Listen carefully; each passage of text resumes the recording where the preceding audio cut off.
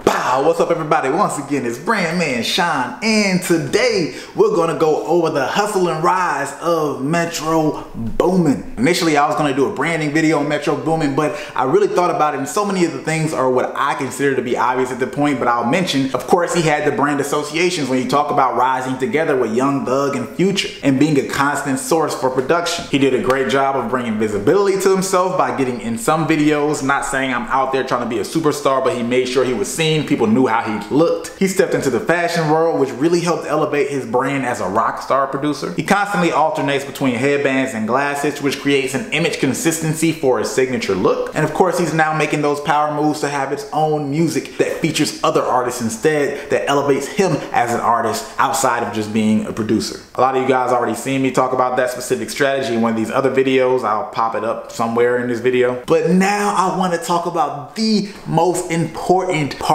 of Metro Boomin's rise that I feel like gets overlooked, but is especially the most relevant to where a lot of you guys are now. Back when Metro Boomin was still in St. Louis, he was online all the time, like a lot of producers especially are, and he constantly stayed seeking out people who are relevant to his career, tweeting them, finding them on MySpace. I believe he found Sunny Digital while he was on MySpace, but he was also going on Wikipedia, looking up A&Rs for all types of songs and tweeting them ceaselessly, meaning without end. There's interviews with Sunny Digital talking about how Metro used to hit him up all the time. And eventually he was responding, not all the time as Metro said, but he was responding. That was the beginning of their relationship. A friend of OJ the Juice Man got word of him the same way, and OJ the Juice Man is basically a mentee of Gucci Mane. This is all when Metro was in St. Louis. So he's leveraging the internet because St. Louis isn't necessarily as popping as Atlanta musically, particularly for producers. Atlanta is literally the best place for hip hop producers right now. So when he went to college, he decided to go to Morehouse so he could be here in Atlanta. I think he dropped out before he even completed an entire year at Morehouse. But the biggest part that I want to highlight in this part of Metro's story that I think is useful is not that, ooh, he was hustling and he was reaching out to people and he was successful. I know that's hard for a lot of people, but it's really a lot more important to realize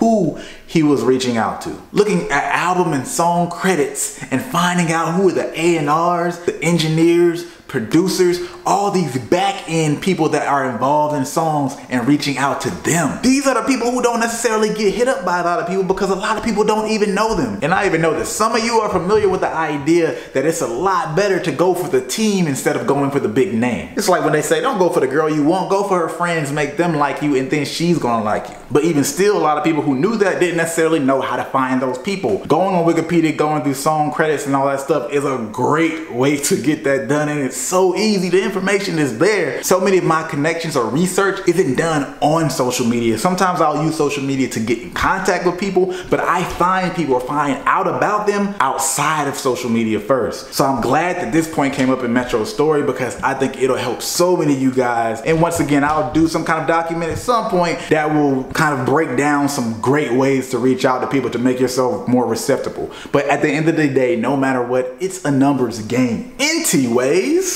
you know what to do. Hit that subscribe button.